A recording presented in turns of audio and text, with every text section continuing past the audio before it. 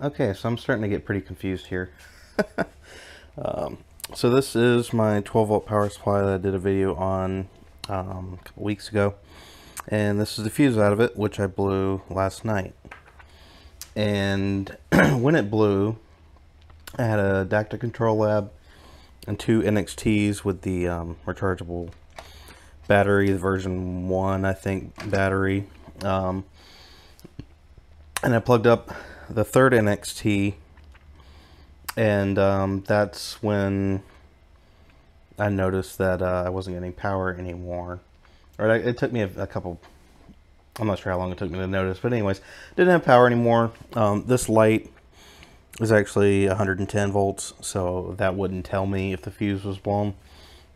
So I've dropped in a fuse holder so I can have a fuse there. This transformer, I've got the case to it. I threw it back in a box, but it's rated for 2000 milliamps. Oddly enough, this fuse is 5 amps. So it blew. It could have been maybe a short, because I remember I had issues getting this to plug in, and I like kind of shoved it, and maybe that's what blew it. Maybe I had some kind of short. Still trying to figure that out. So in my testing, I'm finally using these banana jacks as an input. Since there is no fuse, it's not going through the transformer. This is just a breakout panel at this point, where voltage comes in through here and then it goes to each barrel jack.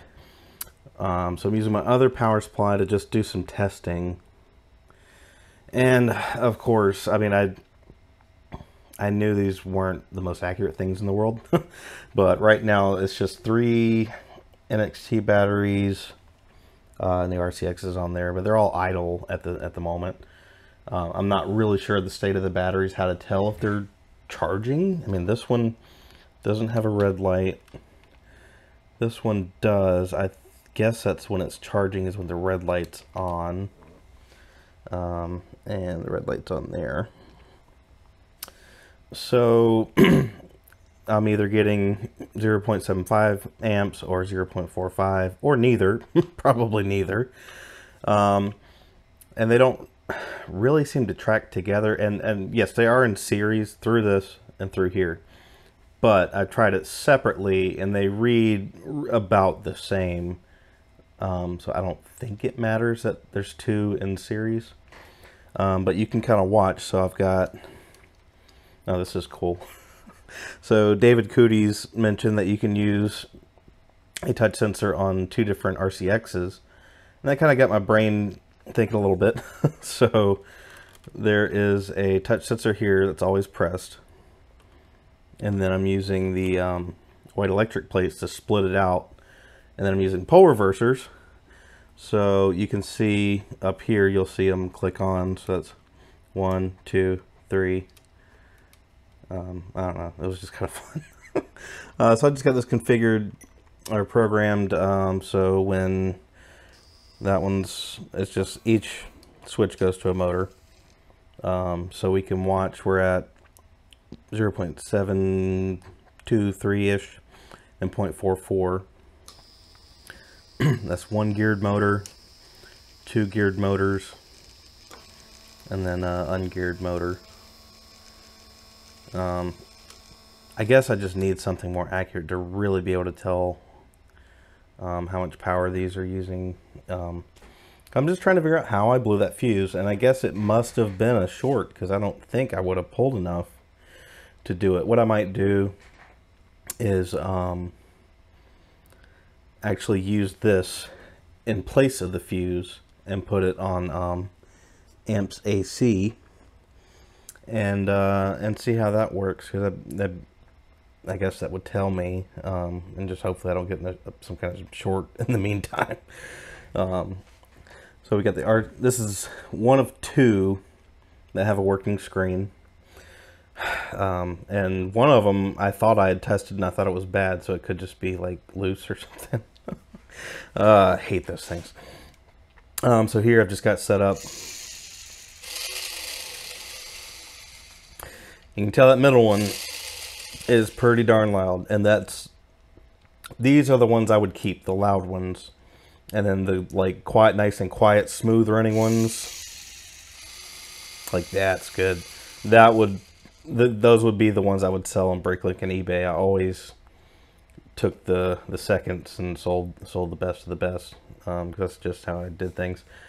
So this is with one motor running, two motors running. Probably can't hear me anymore. And three.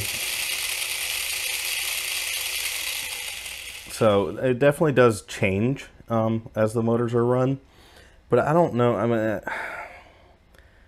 maybe when it's plugged in, I'm wondering if any power is coming from the battery, but I don't think it'd be in tandem where it's pulling from the battery and the AC, or in this case, this is actually a DC 12 volts being run to all of this.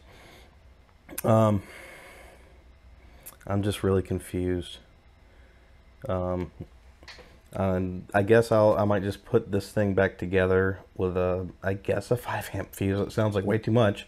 And I've also been kind of looking on eBay to see if I can find another transformer, something maybe a little bigger. I've seen some that are like 5 amps.